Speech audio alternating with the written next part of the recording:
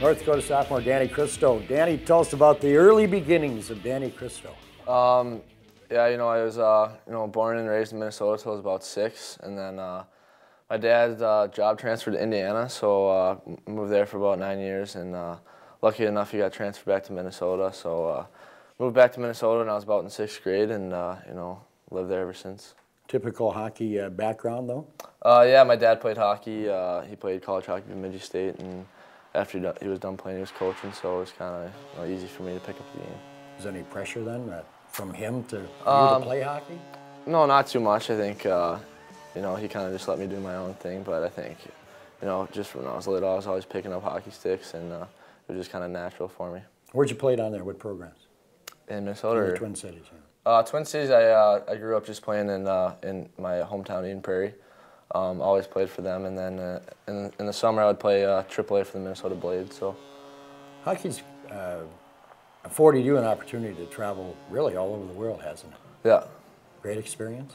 Yeah, it's really taken me some neat places. I've been to Russia. That wasn't the best experience or food, but I've been to Switzerland and Finland and Czech Republic, so places like that. So it's been really neat.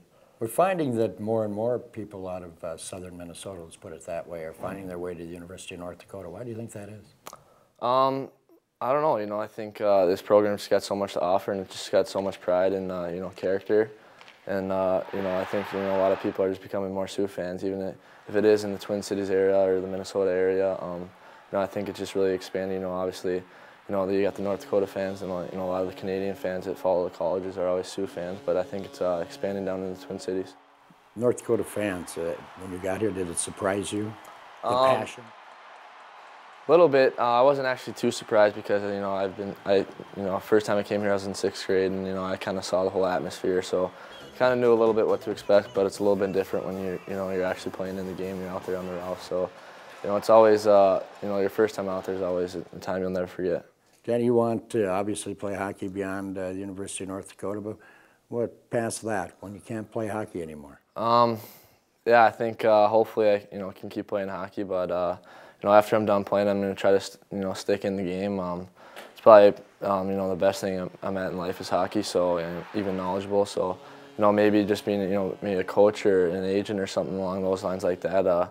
I'd just love to do something that could stay in the game. Do you have any influences in hockey to maybe push you along a little bit or steer you in the right direction? What do you think? I think after my freshman year of high school, I left and went to the national team, and I played 2 years there for John Hines, who is now coaching the AHL, and he kind of really turned me around. I think I was a little bit in shock and awe then. He kind of really put me in my place, and really I thought I really grew up coming in there into that program, and really taught me how to work hard and play a two-way game and lots of little things and stuff like that. So, Danny, we enjoy watching you. Best of luck in the future. Thanks for this. Thanks for having me.